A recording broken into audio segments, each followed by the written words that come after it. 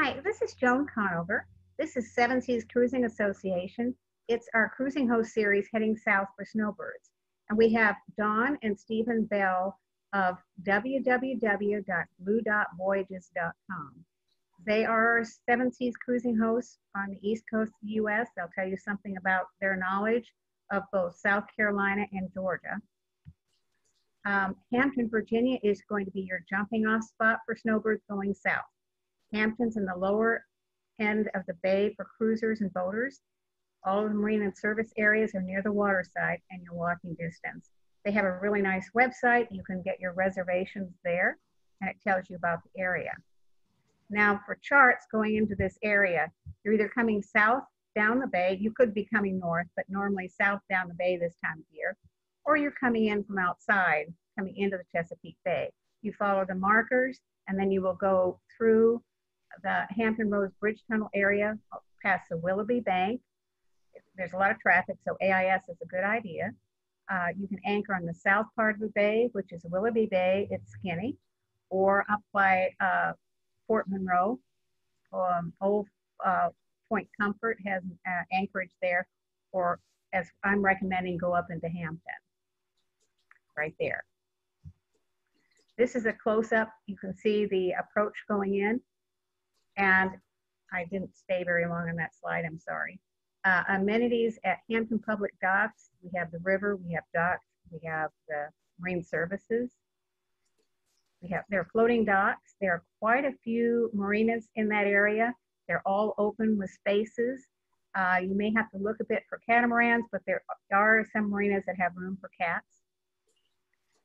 Laundry and shower facilities. All the marinas have that. Breweries and restaurants and nightlife. I'll tell you, there's a nicest little brewery right off of the docks, the Hampton Public Docks. Absolutely wonderful. They have pizza and you can sit outside. And there's a hotel lodging adjacent to the docks. There's public transportation. There's Wi-Fi, and there's marinas all over the area. There's Blue Water Marina. There's a customs dock. So there are plenty of marina spaces, and there's areas to anchor. The docks, they're formerly called the Hampton Downtown Public Piers and the Customs House Marina. You can stay at the waterfront. Chesapeake Bay Magazine has an absolutely fantastic new article in August that tells you all about Hampton. So if you decide you were interested in Hampton, I go listen to look at Chesapeake Bay Marina magazine and look at that for the August. And then I want to introduce you to Dawn and Captain Stephen Bell of Blue Dot Voyages. And I'm going to stop my share and let them take over. And there's Stephen waving, and there's Dawn. I found some stories out, but I'm not going to share that. And there are hosts. They are absolutely wonderful. Go to blue.voyages.com. You should see the videos and everything. Absolutely spectacular experts. And they teach people how to sail. They teach people how to use their boat, where to go. And I'm going to turn this over to Dawn. All right, and everyone should see the screen. Joan, do you see that? Yes, I do. Okay, great. Okay, great. So we're going to take a moment to tell you guys about the area of the country that we absolutely love here on the East Coast. I've spent the majority of my life here on the East Coast, up and down it, back and forth, but basically a home base for me, and it has been for quite a long time. Mostly, you know, just south of Charleston, in that Charleston area is where I have been. But this whole area that we're talking about today, we're going roughly from Georgetown, South Carolina, all the way to St. Mary's, down in the southern tip of Georgia, just before Jacksonville, Florida. And I'll point out a couple of things on that. One, you probably know, we often call most of this area in here the Low Country. So as you look at all these bays and inlets along this stretch right here, there's a lot of water that moves in and out of here with 6-foot tides, strong currents, lots of shoaling, lots of creeks, and lots of really wonderful places to see in here. A key factor about the coastline here is this is the section of the East Coast where it does tend to go, and you'll notice here, about 220 degrees to the south and about 40 degrees to the north. And that's a real key factor to think about when you're sailing this coast, because people often on the East Coast really worried a lot about the north winds or the northwest winds. And since we're on this coastline that essentially runs southwest, it's a really great coastline for those north and northwest winds. You can be sailing 6, 10, 15 miles offshore and have a heavy north wind or a heavy northwest wind, and you're actually protected from the wind wave effect from being the wind coming across the land. So that's a really nice aspect. You can have a strong northerly northwest wind at 15 to 20 knots or more, make a lot of speed and not have to deal with a lot of wind waves on that. So that's a really nice thing for it. Again, those tides in this area, 4 to 6 foot tides on a regular basis, every single day, twice a day. So you can have currents up to 3 knots. And you'll notice as we go along, some of these inlets are really long, and you need to keep that in mind when you're trying to make your timing to get in and out of those inlets. Keep watch for those cold fronts as well, because as those come through, particularly in these winter months, you will find that wind that will clock all the way around 360 degrees. The prevailing wind primarily is from the southwest, but you'll always find opportunities to head south from the north when it clocks around, and you can have 2 to 3 days of that north-northwest wind, and that's great for making the speed towards the south. The last thing about this is some freeze protection is typically not necessary. I've never done it one time since I've been here in the Charleston, South Carolina area and south of here, so I never worry about it at all. And again, these temperatures, average temperatures in South Carolina, January lows in the 30s maybe, highs in the 50s, and then lower Georgia, we have lows in the mid 40s and highs up into the mid 60s. But any given day, you can easily have 70-degree weather there. These are just a few of pictures that we have taken during our activities here. So you'll see there's wonderful fishing. The mahi on the right-hand side was prize winning. The flounder at the right time of year, and this is the right time of year right now. You can catch flounder. There's a lot of oysters along the banks, and we love to go out and catch some appetizers before dinner. Blue crabs is the other thing that we love to do. And as anyone that has ever picked a blue crab, it is a ton of work, but it's kind of fun, and it's a good way to spend an afternoon. Yeah, these waters here, these very brackish waters in here, extremely salty brackish waters, and the life in them is really astounding. So we love the shrimp, the crabs, the oysters. It's really great in here. I also wanted to point out that this whole area, there's unique activities here. Obviously, in the time that we have today, we can't go through each of the different inlets and all of the different very specific activities, but overall, there's plantation tours available for you wherever you go. Rice, tea, tobacco, sugar, indigo, cotton, and take advantage of some of those because they're really, really interesting. And there's some surprises, you know, when I think back to history class, some things that I've learned at these plantation tours, it totally conflicts with what I learned in school. So they're really worthwhile to go on. There are a number of protected wildlife preserves and state parks along the way, and take advantage of those as well. Obviously, you know, those are free to use, and a lot of them are actually only accessible by boat. And so you are there and it's like, it's your own private island, which is really cool. Oyster bed rejuvenation is happening in a lot of areas, so watch out for that and make sure when you are actually harvesting oysters that you're doing it in the right areas. Live oaks with Spanish moss that everyone loves are abundant in these areas, so look for those. Marshes with palmetto trees, maritime forests. The beaches and the tidal flats are only at low tide. We love low tide because you can go out and you can explore areas that you would think they're underwater most of the time. You would not even know the abundant wildlife that's on there. Sea creatures I've never seen before, so it's really wonderful. Historic sites and hotels abound. You know, if you're coming from the Northeast, you already know about these up there as well, but it's the same down here, and they have a little southern bend to them. So of course, that's going to be a little bit different than the northern climates. The low-key, low-country atmosphere down here, it's very different than the north, much more laid back, and you'll find people being extremely friendly everywhere you go. Boating community is generally like that. as well, but in the south, it's even better. The southern food, of course, don't miss the southern food. Try everything you possibly can. And the sea islands, Golden Isles, they go by a lot of different names, but these are islands that are generally not inhabited. And so take advantage of that. You can pretend like you are a million miles away when you are just on the East Coast, but you're out in those isles that no one goes to, and it's just great fun to be out there.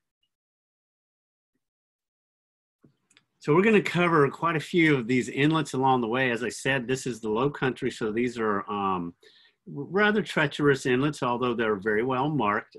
They are the shoaly entrances, again, with those heavy tides in them. So if you look on here from essentially New River Inlet at Myrtle Beach all the way down to St. Mary's Inlet in the Sound of Georgia, southern Georgia, we're going to cover each of those inlets real briefly and tell you some specific things about that area. Oh, sorry. So we mentioned the New River Inlet, which is north of Myrtle Beach. And once you're on that Myrtle Beach strand, the New River Inlet is really the only place that you can go into. There's one more called Merle's Inlet, which is a small little fishing village, but there's really not much in there. So if you go into New River Inlet, you can go the Intercoastal Waterway from there all the way down to Winyah Bay. And if you're able to do that and you've got the kind of mast height that'll put you down that waterway, I will tell you that is one really beautiful part of the waterway. You wouldn't think that being on the backside of Myrtle Beach, which is about the most populated beach place there is in South Carolina, but it is a beautiful Black River forest with beautiful trees in it. So that's a really great stretch. But on south of there is, of course, the Winyah Bay, and it's a huge bay down there. And you'll see that Winyah Bay entrance from the offshore side of it will take you inside of Winyah Bay and then up to the small village of Georgetown. It's a very long inlet. The inlet itself to get inside is not too long, but it's 17 miles all the way up to Georgetown. So keep that in mind if you do decide to head up there. And you will definitely hit some tidal currents in there. If they're going in your favor, you're going to make really great speed. If they're not, you'll probably lose about 3 knots per hour going into there. In February, I've been down that Winyah Bay before as well, and that happens to be when the shad run. Shad is a wonderful fish that is taken for its roe, and shad roe is a really great tasty delight, which I personally love myself. Yeah, I don't like it so much. Dawn, not so much. No. But those shad fishermen, they'll actually stretch their net all the way across the river, coming down from that New River area, and they'll move it for you, but rather grudgingly a little bit, they'll move it for you. Stephen tells me a story where they actually shared the shad with him as he went through an inlet once. So. Yeah, and I got that first thing in the morning and fried it up for breakfast. So yeah.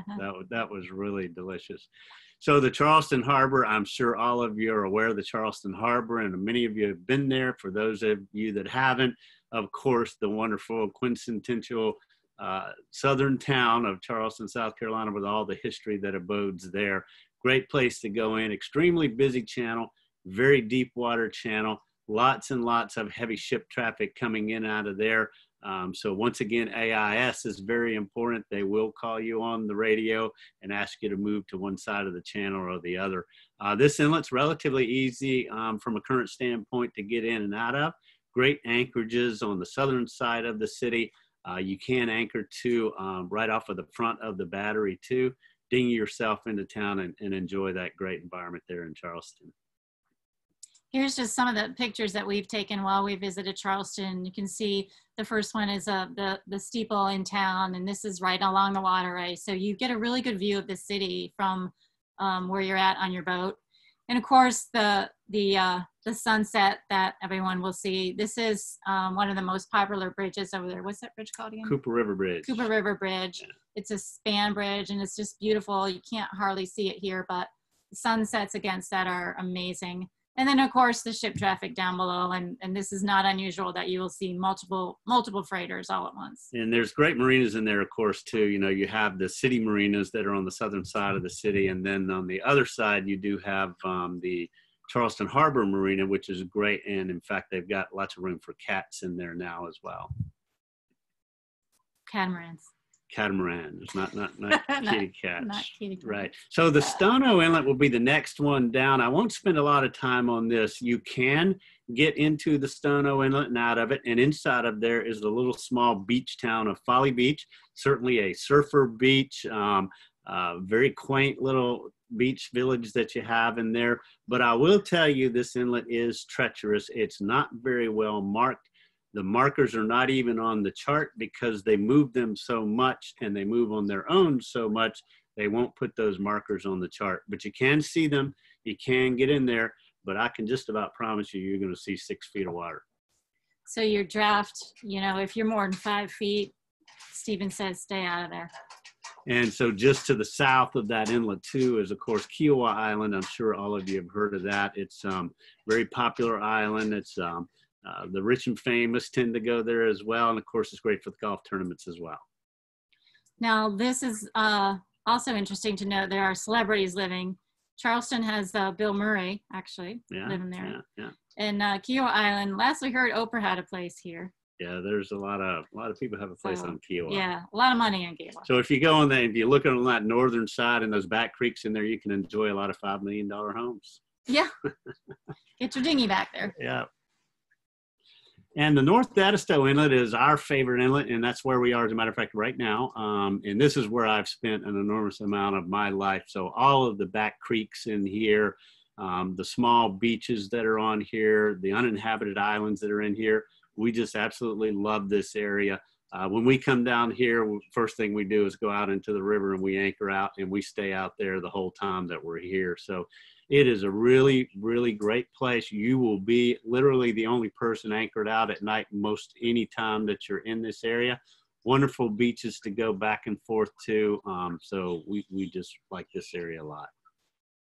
The Bohicket Marina is right up the creek there, and it's a very quiet marina, very reasonably priced as well. So we recommend for people to take advantage of that a lot. And we love DeVoe Bank. It's a uninhabited island. They actually do a lot of turtle watching to save the turtles, help the turtles save themselves. Botany Bay, Privateer Point. There's a little city called Rockville that has homes on it from the 1800s overlooking the river. So just a lot of really beautiful sights to see. And you can literally anchor it in just about any of these small little creeks that you see in here, and you will be by yourself, and it will be absolutely beautiful. These are just some pictures that we've taken, our favorites. The top right was right before a huge thunderstorm hit, but that's at the marina. It's at Bohicket Marina, and it's just a gorgeous picture. The bottom one, of course, is the river and the marsh and the different greens that you'll see. Throughout the seasons, they changed a lot from light green to dark green to gold, and it's just really beautiful to watch them change. And high tide and low tide is very, very interesting to see the differences there as well. And of course, I love the bird life down here. So I know just about every single bird that there is in this area. So great for bird watching, great bird area. Wood storks are down here. Of course, the ospreys, as they are in most places, but it's never-ending bird watching in this area. Here's some additional pictures. The first one on the top left, there's a eagle's nest right up there. I hope y'all can see that. But there's definitely an eagle's nest, and it's huge. You wouldn't even think it's a bird's nest, but it is, obviously. DeVoe Bank is pictured on the lower left, and a favorite spot of ours called Driftwood Beach on the right. Yeah, these are all places that are accessible. Anchor your boat right near them and dinghy to them. They're really wonderful places. And then we have a huge inlet to the south of us, which is the St. Helena Sound. And in here is the South Edisto Inlet and the St. Helena Inlet. You enter both of those pretty much from the same point offshore, but it's a long way down each one of those. So once you make a decision to go to one or the other, that's where you're going to be. And then to get to the other one, you would have to come all the way back out to the sea buoy and then re-enter the other side of it as well. But it is an absolute vast area. Lots of shoaling, lots of sandbars in there, but plenty of room for any sailboat to get in and out of there. And it, again, is one of those desolate areas that has these preserves, nature preserves of private islands that no inhabitants on them at all. You can go there by dinghy, walk the beaches for miles, anchor out for the night, and again, you're all by yourself. So these are great places in here. The South Edisto is a little faster to get to, a little quicker to get inside. Nice state park that's in there. A little quaint little South Edisto town that's in there. And then to the south of that on the St. Helena Sound, it's a really long inlet getting into there. There is places like Datau Island you can go all the way to. They have a wonderful marina. We went there recently, and we were surprised at how well they built that back from a hurricane that they had not too long ago. And they're welcome to have you, but it's about 14 miles to get all the way down into there, and plan some time, maybe 3 hours for a sailboat to get all the way there to get back. And Dawn, I'll let you tell them about Monkey Island. Monkey Island's great. Oh, yeah. So Monkey Island, it's actually Morgan Island is the name of it. And this island is located right here, right? Yep. And it seems to be cut off from any other landmass. So they brought over about 3,000 monkeys from Puerto Rico a number of years back. And there's more information on our website about this. But you can go over there in your dinghy and watch for the monkeys. And they come out daily in the mornings. They have an automatic feeding system. So if you go when they're feeding them, obviously you're going to be able to see them. And there's 3,500 monkeys on that little island. Yeah. So it's definitely a place to stop. It's really unique. Who would have ever thought that, you would have this reserve with 3,500 monkeys on it right here in the middle of South Carolina? But yeah, there they are. These are just some pictures we took. Obviously, it is very remote, and we love it. Yeah, this was, I think that was was this Otter Island? Yeah. Yeah, so this is Otter Island, which is on the St. Helena side of this sound. We loved it a lot. It was really great. That whole island, Otter Island, is a nature preserve. There is one private dwelling on it, and then they donated the rest of the land for a nature preserve. There's a ranger station on the back of the island you can dinghy to, tie your dinghy up there, and there's great hiking on the island as well as a beach that was forever. And then comes Port Royal Sound after that. So once you leave St. Helena, if you look sort of up into the apex of these two rivers in here, that's the small town of Beaufort, South Carolina. That's as opposed to Beaufort, North Carolina. Both sound spelled the same, but they are totally different places. That's the difference between a northern accent and a southern accent. Beaufort is a great, great little town. Beautiful, beautiful little town, but it is hard to get to. So it's a long way up these rivers to get there by boat. You can get there without any bridges. So no matter your mast height, you can get there either from the northern side of it in St. Helena Sound or from the southern side of it in Port Royal Sound. But in Port Royal, there is a 65-foot bridge there, and you'll have to stop short of that and dinghy from there. So if you're going to go to Beaufort, it's more advisable to go there from the northern end of it. But keep in mind, if you can't make 65 feet, you're going to have to backtrack to get back out of there. It's also, of course, the famous area of Parris Island, where we train all of our Marines. You can get from the Port Royal Sound, it's on the northern side of Hilton Head Island. Again, if you can use the waterway, you can go south on the backside of Hilton Head Island there, and then traverse all the way into Calabogie Sound. But you do have to keep in mind a mast height on that of 65 feet. And then, of course, there's Savannah River. We won't spend a lot of time on this. Obviously, a major shipping port in there. Deep, deep water channel, very straight and narrow. Lots and lots of ship traffic coming in and out of there.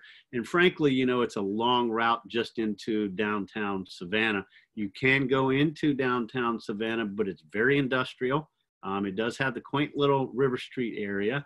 Beyond that, it's extremely industrial with paper mills, tank farms, industrial process facilities. So all those tankers come in and out of there for that.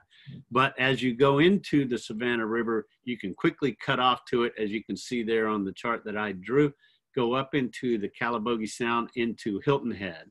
And from there, you can explore Hilton Head Island, and then you can explore Defusky Island as well. Both of those are great places to see, great southern places to see, and superior anchorage in both of those areas as well. And then we start to hit a couple of more big sounds as we go south from there. So we have, I think here we're talking about both the Wausau and the Ossabaw Sound. Wausau is a very popular sound for very large yachts to go in and out of because it's a direct route to the Thunderbolt Marina. And the Thunderbolt Marina is a haul out station, a boat yard that takes on the big cruise ships. So we see, what was the Firestone ship we saw yeah, there? and these are not commercial cruise ships he's referring to. These are the big yachts. Yeah, these big yachts. Firestone, how long was that? That was 132 feet. 130 meters that one was.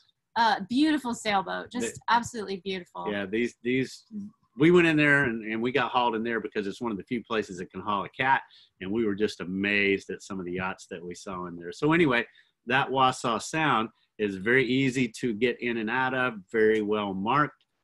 Again, great anchorages in there. And then, of course, it's north of the Wausau Island, and we really loved Wausau Island because it was just gorgeous, long miles and miles of beach, nature preserve.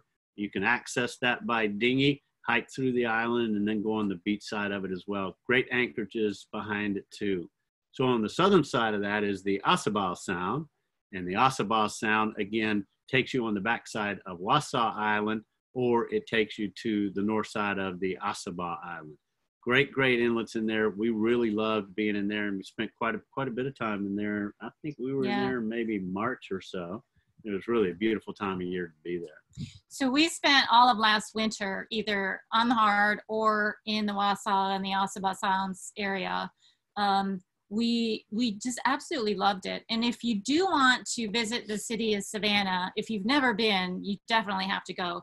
But this is the easy way to actually get to it. So you can pull into the Wausau Sound and find a marina up there. We stayed at Bull River Marina. And then you can just Uber over to the city of Savannah. It's not far at all. And, you know, take advantage of all the culture that's in that city of Savannah. Watch the movie, The Garden of Good and Evil, and just immerse yourself in that Southern culture. Yeah, some people, you know, I have to be careful how I say this, but we like Savannah better. I mean, it's just a really gorgeous little town. The squares that they have through the town was really pretty, so we enjoyed that a lot.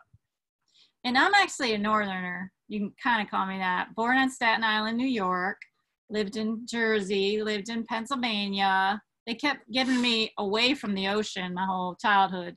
Then we moved to Michigan, which of course has the Great Lakes. So the difference in culture between North, Midwest, if you call Michigan Midwest, and Southern is pretty. Yeah, my family still questions how I am married a Yankee. Yeah. So here's a great photographs right here, and these are on that south side of Ossabaw, right, on the Ossabaw Sound. This tidal flats on Wausau. Yeah, those tidal flats were one of my favorite pictures. Yeah. They were just beautiful, and they were full of hundreds of horseshoe crabs. Yeah. So it was really great to see that. And the bottom one is actually Bull River Marina. So we got there Thanksgiving evening and actually had a nice moonrise to view, and the planets as well, Jupiter and Saturn, I think it was. Yeah, that was a great night. So then we move on down into more of the Georgia areas. And so we're getting into St. Catharines Sound, and I've got 3 of them listed here: St. Catharines, Sapelo, and Doughboy Sound. And I listed these because they're all very similar. They're easy to get in and out of, plenty of water to get in and out of them. And if you notice the islands that each of those surround, all of those also are natural preserves. They do have some dwellings on them. They do have some historical features on them, but they are really beautiful islands. And again, only accessible by boat. So there are no bridges to either one of these islands. So I think there was the old Reynolds Plantation is on there. Yeah. So you can visit that. They do have some golf carts and that sort of thing. They have tours of it. Yeah, and tours, but that's really great. So these are really gorgeous, gorgeous low country islands as well. So, you know, this is a great shot of what these inlets look like. If you look at all that blue inside of the shoreline there, that's all tidal flats. That's all that heavy rising low and high tides of that water moving in and out of there. It's in full of grassland, full of marshland, really pretty areas. So these are part of the Golden Isle, as I mentioned, of course. There's not a lot of major cities in these areas, but plenty of anchorages and marinas as well. And then, of course, St. Simon, we're going to take off here Thanksgiving and head down to St. Simon. I've been in and out of there quite a few times myself anyway. Big channel, easy to get in and out of there. Great little area as well. Super marina that's just inside of there, and that's where we're going to go for a while here come Thanksgiving. And then, of course, you have St. Simon's Island there, which is a very popular getaway island for a lot of the people in Georgia and South Carolina. And you have Jekyll Island, which is right there beside St. Simon's Island too. And then Brunswick is not too far away. And I don't know if I mentioned it somewhere else along the line, the famous part of Brunswick and Kings Bay on the submarines. Nope. So the Navy submarine station is there. In fact, that's the next inlet down is where they bring those submarines in and out of there. So St. Andrew Inlet, a great little inlet as well. This one, as you can see, is very easy to get in and out of. Plenty of deep water in there. Again, you have the Cumberland Island National Seashore here. Just like the rest of them, gorgeous marshland in there, wonderful wildlife, natural preserves, and great anchorages right inside of the inlet. So this one's a pretty quick inlet to get in and out of. And this is St. Mary's, which is the big channel and the deep water channel. And I say deep because this is where they take the Navy ballistic missile submarines in and out of, and they go all the way up to the north. You can't quite see it on this chart, but Kings Bay is up in there, and that's where they have that naval submarine base station in there. This inlet is, of course, flanked to the north by Cumberland Island, and we talked about that. And then to the south is Amelia Island and Fernandina Beach. Both of those are very popular areas, very popular beach places to go to, but still quaint, still very comfortable, wonderful places to see, and they're certainly worth your time in there. Great marinas that are right there on Amelia Island. You can come into the backside of there and have plenty of places to either anchor or go to the marina for supplies or what you need there. So that is all the inlets. That was a lot very quickly. So if you do have questions, please reach out to us, and we'll try our best to answer them as soon as we can. I wanted to provide just this last slide. This is a kind of synopsis of the different activities. And if you're considering one area or another, or all of them, there are some videos that you can watch. There are some blogs with some more details on activities, and highly encourage you to take a look at those. Just to note, we do not make money on our YouTube site, so it doesn't matter to us if you go visit it or not. You know, some people get kind of annoyed at that, as we do as well. So there's no ads when you go visit any of this. Yeah, this is strictly for you guys to come and enjoy this country that we love so much. We really like it down here, and it is unique. Well, All right. John and Stephen, this have been a wonderful presentation. I know that everybody's thinking the same thing. I did have a question that was asked by Frank Smith. He says, a cat with an 80-foot mast to get to Beaufort is the only way via Coosaw River from Helena Sound. That is correct. You have to go down the Coosaw River, and there's no bridges on the way except for Ladies Island Bridge. Ladies Island Bridge is a bascule bridge, I'm pretty sure. And they'll open for you, and then you'll be able to dock right there or anchor right there at the downtown marina. That downtown marina is a public marina too, by the way, so great place to be, and that's right smack in the heart of downtown Beaufort, which you've probably seen a lot of movies from there. Beautiful little place in there, yeah. And that is Beaufort, by the way, not Beaufort. Okay. Yeah, there's a Beaufort and a Beaufort, and one is in North Carolina and one's in South Carolina. They don't match. That's right. That's right. Yeah.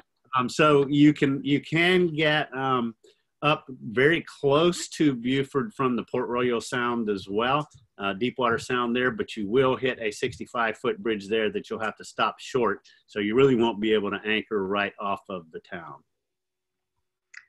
This has been absolutely amazing. Anyone who is interested in seeing a rerun of this on YouTube, and I think a lot will. It'll be posted on SSCA. I'll put a button up there so people can find it hopefully easily. And I want to thank you guys. This is absolutely wonderful. It's really sharing. I've got another question here. Oh, the broken Colston Bluff Bridge. Let people know. Ann Mollett said, let people know about the broken Colston Bluff Bridge. That I'm not sure of. Do you know anything about that? No, I don't. No. Something to watch. Anyone who's listening here, broken Colston Bluff Bridge, that means there's a problem. If a bridge not working is not good for sailboats. So definitely that's something to check out. I will check it out afterwards. And we have email addresses for people. If anyone needs to know anything extra from this, but we will be posting this. And be sure to check out their website, blue.voyages.com. And if you will drop your share, I'll put my share up. Okay.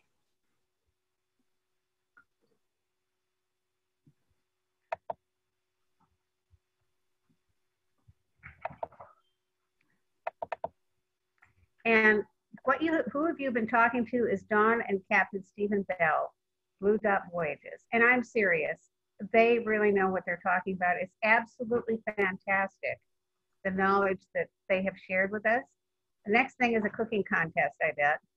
It's something to do with the crabs or the lobsters or the mahi-mahi or something like that. But I want to thank you for this. This is absolutely spectacular. I have some thank yous to give to other folks here, if it'll work.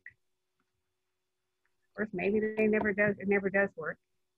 We have Nauticad, who has been our sponsor, who is willing to fund our role so that you can have these presentations for free. And Nauticad also offers 2 classes for free. So there is an opportunity there to have a chance to do that, to learn a bit more. We're really appreciative of that. And then Joan, I can just add to that. I recently did those classes and they were very good. So Stephen's been sailing all his life. He didn't need them, but they were really helpful for me. And they were challenging. I gotta say, they were very challenging. Well, we're getting asked more and more for classes and courses, and I don't know that Nauticad offers the courses that give you the certificates, but the knowledge they offer is really, really important for us. We're going to have a November 12th, Florida, Bahamas webinar, which will be similar to this one. You can find everything at the SSCA webinars at the US 7 Seas U area.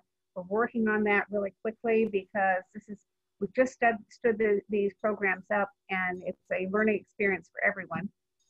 November 7th will be a luncheon up in Annapolis, but anyone can join.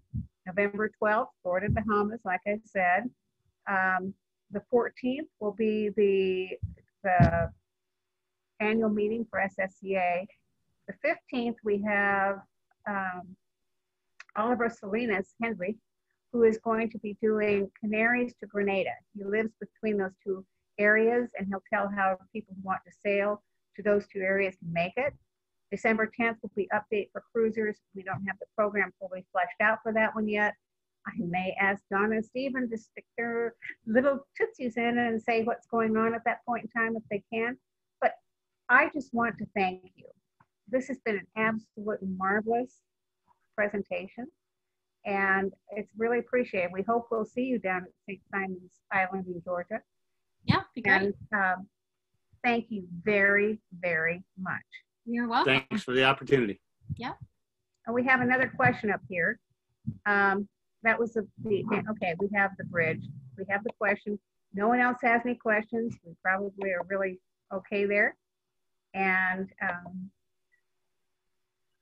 we appreciate all that you've done for us. There's a lot of clicking back and forth, but we appreciate it. And Stephen and Dawn, you have a wonderful sailing adventure the rest of the season. We don't talk to you sooner, but I'm sure we will. All right. Thank y'all. Bye-bye.